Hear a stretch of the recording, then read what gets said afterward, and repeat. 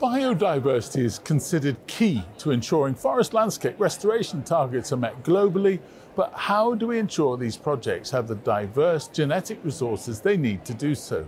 To discuss just that, I'm joined by Somidh Saha and Santiago Gonzalez Martinez. Well, first of all, welcome, and thank you very much indeed for taking the time to talk to us today, so thank you. Thank you. Thank you so much. So we're talking about genetic diversity. So the first question, quite simple, what do you mean by genetic diversity and why is it important to forest restoration? Well, we like to talk of diversity in a more wider term, and that goes from variation in genes to variation in ecosystems. So, and that's fundamental for resilience of forests, because we have evidence that more diverse systems, they do better when there is any kind of impact, and recover better, and even they are more productive. Yeah, I think as climate is changing and we need to increase the resilience of the forest, the genetic diversity is key for us. The genetic diversity resembles the overall organismic diversity, functional diversity. So as a silviculturist, our goal is to create a future forest with more tolerance to stress, and research on genetic diversity and linking to forest management actually delivers that. In today's world, everybody struggles to get resources. There's never enough resources to go around. So how big a challenge is it for you to get the right resources? So I think a very big challenge is that we need to plant millions of hectares of forest, and we need seedlings and saplings, and the question is where from they will come from. We are seeing that there is a decline in nurseries around the world.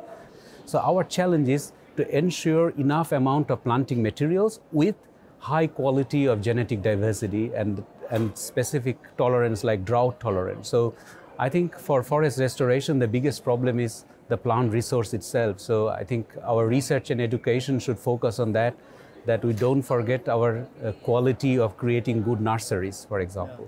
A lot of these projects that we're talking about are big scale projects. It sounds quite technical sometimes when you're talking about biodiversity. How easy is it for you to get your message across when there might be focus on lots of different areas?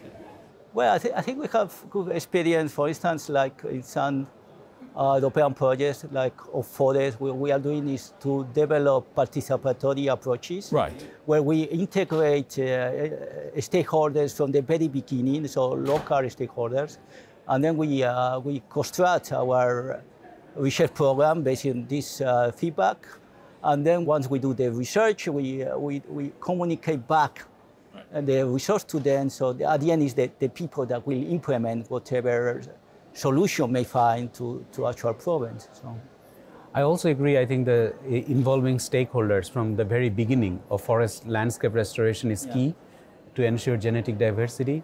So you see that nearly, perhaps in Europe, for example, 1/3 of forest perhaps is owned by private people.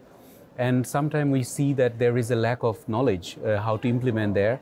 So I think when we involve all stakeholders, private owners and state owners, that is very important. So my final question is, how important do you think moving forward genetic diversity is for forest resilience? Yeah, I think the resilience of forest is a capacity of forest ecosystem to fight back climate change.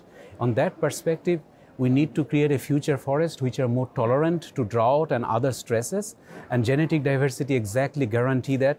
Our knowledge on many species, for example, in Germany we have 75 tree species, and out of that only 10 or 15 are properly researched. So my main message is we need to do more research and implementation, linkage with praxis, and a proper connection between genetic research and silviculture. So the overall message that it should increase the resilience, that means a future forest with more diversity, not only organismic diversity, but also more genetic diversity like tolerance diversity.